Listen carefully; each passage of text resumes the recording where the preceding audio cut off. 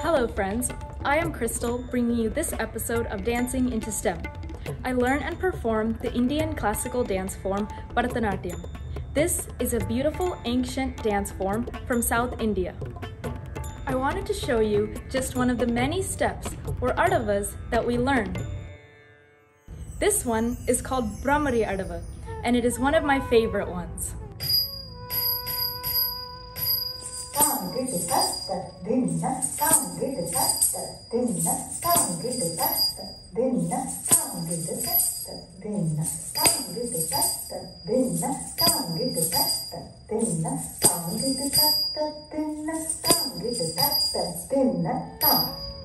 Now, here is my friend Aaru, who is also a Bharatanatyam dancer. Now, for a minute, we're going to pretend that Aaru is dancing on the moon. Did you know that you'd feel a whole lot lighter on the moon?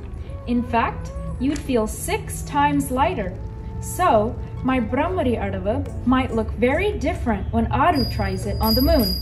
Perhaps like this.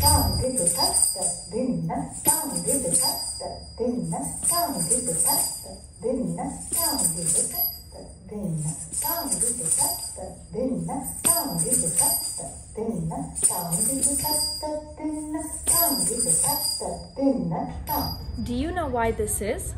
It is because of something called gravity. Gravity is a force, a pull that every object has towards every other object.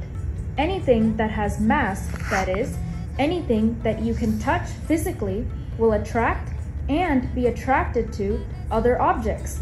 The larger the object, the more gravity it has. Small objects around us do have tiny amounts of gravity, but we don't really feel it because the force is so very small. But the Earth is a large object, and it has a lot of gravity, enough to keep us all stuck to it. If it didn't, we'd all just float away into space. Here is my friend Ramya. She is also a Bharatanatyam dancer. Imagine if Ramya lived on Jupiter, which has about 2.5 times more gravity than Earth. Now, Jupiter is a gas giant, so she probably wouldn't be able to actually dance on its surface. But if she could, what would our Brahmari Adavu look like if Ramya did it on Jupiter?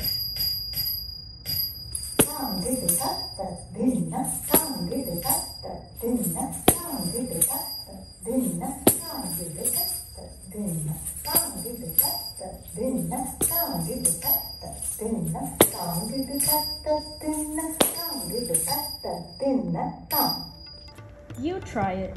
Pick a movement, any movement, and then imagine what that movement would look like on Earth, on the Moon, and on Jupiter.